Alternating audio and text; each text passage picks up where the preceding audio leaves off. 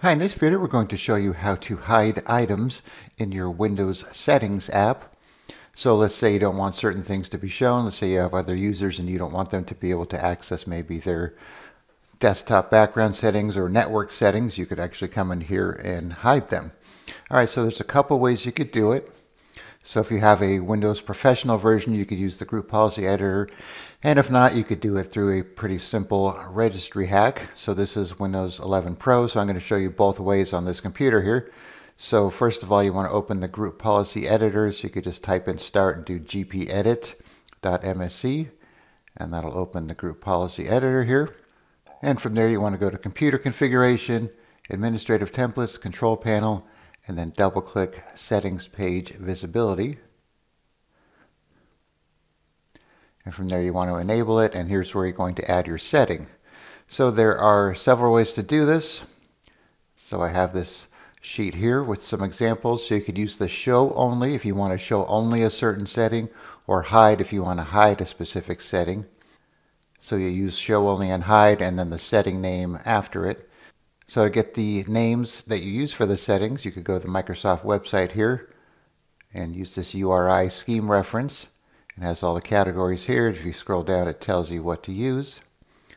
So I'll put a link in the description for this so you could check that out. All right, so we're going to go over a couple examples here.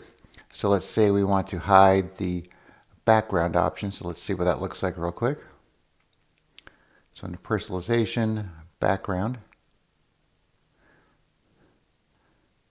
Okay, so we're going to copy this, paste it in here, apply, go back to the settings, personalization, and now there's no more background.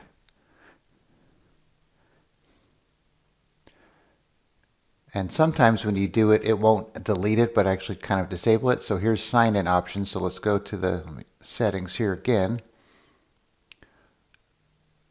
Under accounts, sign-in options. So it's here and you click on it to get your sign-in options. So if I hide it and I go back, accounts, sign-in options is still here, but I click on it and it does nothing. So I'm not sure why sometimes it'll hide it and sometimes it'll just disable it.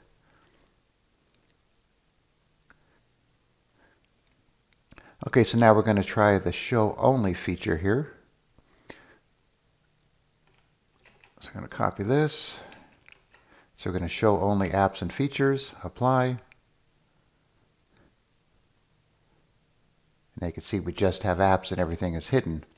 But one thing I've noticed, if we change this to System,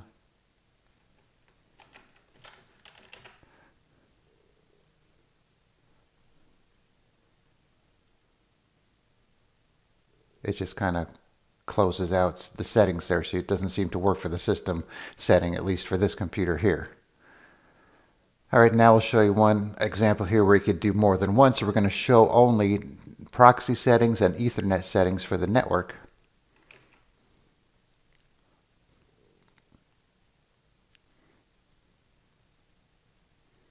So you can see now we have network and internet with the Ethernet and proxy settings only.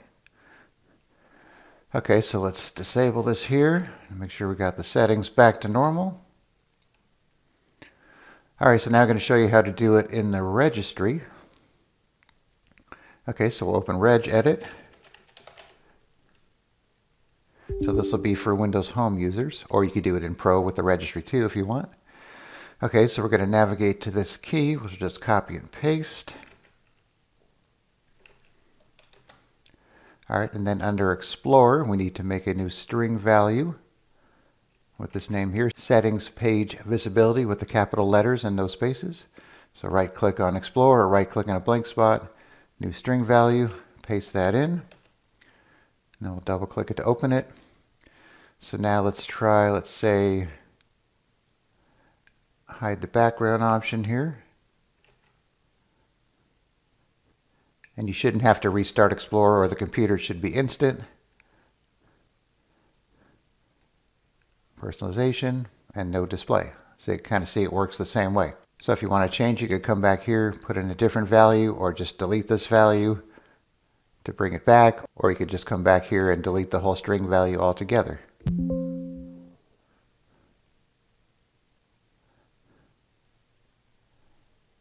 Now things are back to normal.